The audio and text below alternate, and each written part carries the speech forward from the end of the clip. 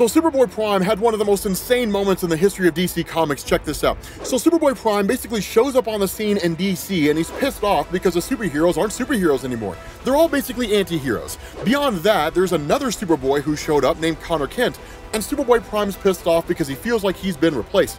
So he starts beating the hell out of Connor Kent, and not even by a little bit. He's absolutely demolishing this guy. So the rest of all these different teenage superhero teams show up, Young Justice and the Teen Titans and so on and so forth. And what follows is one of the most spectacular ass-whoopings in the history of DC Comics. Superboy's ripping people's arms off, he's beating them to death. I mean, he's just demolishing everybody, right? He's like, come feel me, and just crushes these teams. They don't even have a chance. In the end, it takes the Flashes snatching this guy up and running him into the Speed Force and trying to lock him away. Crazy enough, he ultimately finds a way to escape, and then he comes back.